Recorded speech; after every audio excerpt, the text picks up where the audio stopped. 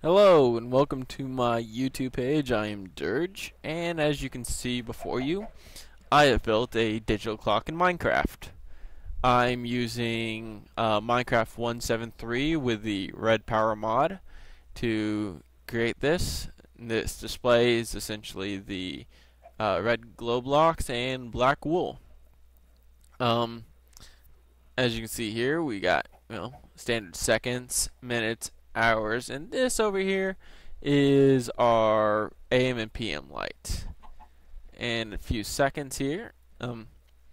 Well, probably a little bit longer. Okay, for the keen eye observers, the clock is running a little slow, and that is due to how Minecraft handles red power.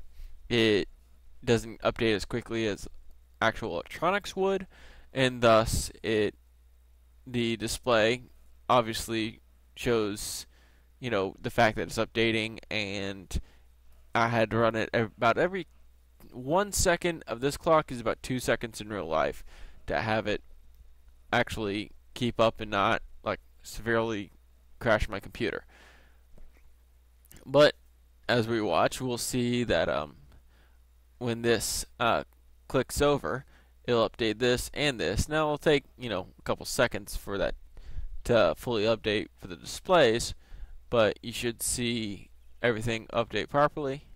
And if you keep an eye on the same PM light here, since we're clicking over from 11 to 12, that light will go out. And here we are in a couple seconds.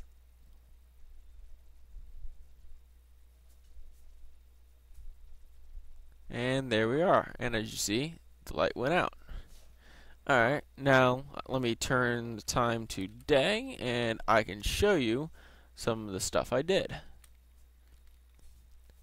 As you can see, we have 3 stacks. We got the seconds, minutes, and hour stacks.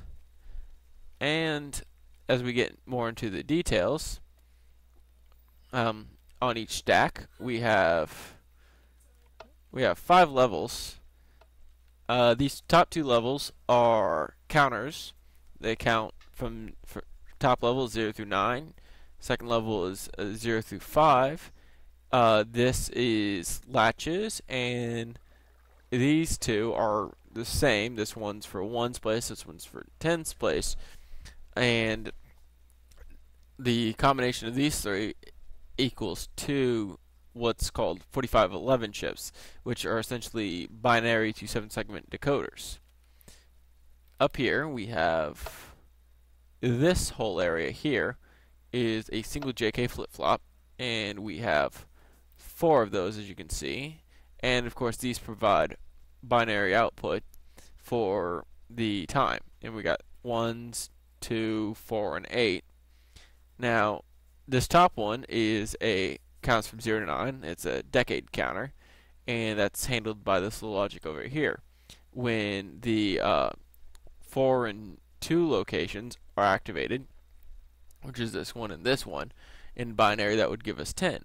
At that time, both of these would be on, causing this to be true, which turns this one off. Since this is NAND gate, it would turn this one off, and by turning it off, it would drop these, which are the clear on the JK flip-flops, because I'm using the JK flip-flops with preset and clear, and clear all these out and put it back to 0. Now, if we go down here, we have, as you can see, a very similar setup. Of course, as I said earlier, this goes from 0 to 5, and that is handled by similar logic over here, but these are pointed to 3 and 2, which will, so when those are activated, giving us our third one or second one, which in binary is 2 and 4, that gives us 6. It would reset it back to 0, giving us 0 through 5. And as we come down around here, this is part of the 4511 chip that takes the binary number and translates it to 7-segment display. And we have, if I can go up, okay, and we have I go too far? I think I might have. Yes, I did. Alright. Turn flying off so I can drop. And on the second level, we have a mirrored image of it. This is for the tens place. The one on the bottom is for the ones place. And then we have, this is the rest of the chip. This takes the binary numbers from the JK flip-flop counter at the top, runs them through a latch, and then this information is sent down this cable to the bottom where it's outputted to the logic gates.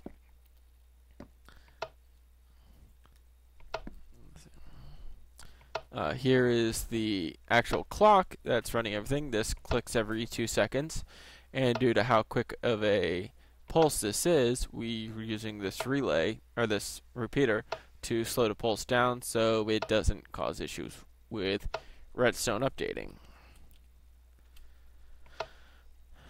This are minutes, essentially exact same stuff, because it also counts from 0 through 59.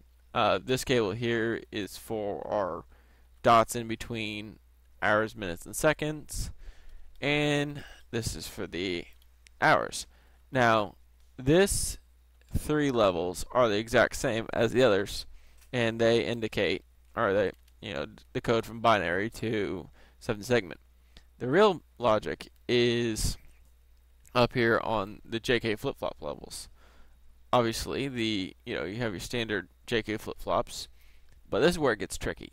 All this logic here actually will convert, or will make it count from 1 through 12.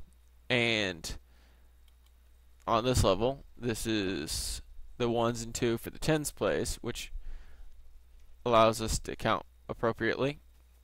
And this one is for the AM and PM. And there's a little bit more logic over here. Works similar by clearing things out.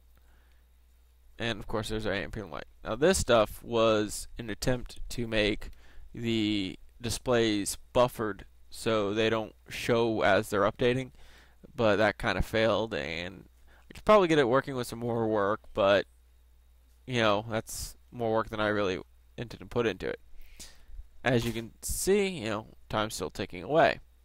Now, we saw the light update, and now I kind of want to show you the time update from 12 to 1. But to do that, instead of making you wait around for a couple hours on the video, I'm going to go update the time so it's a lot closer, and you can watch it update from 12 to 1. I'll be right back. And we're back, and as you can see, I've updated the time to 59 minutes.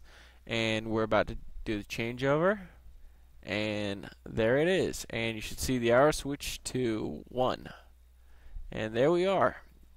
And of course, again, the update, or the display, takes a while to update because of how Redstone works, and in real electronics it'd be a lot quicker. But that's the beauty of Minecraft versus real electronics. It's a lot more complicated to actually do stuff like that. So here's my digital clock. Enjoy.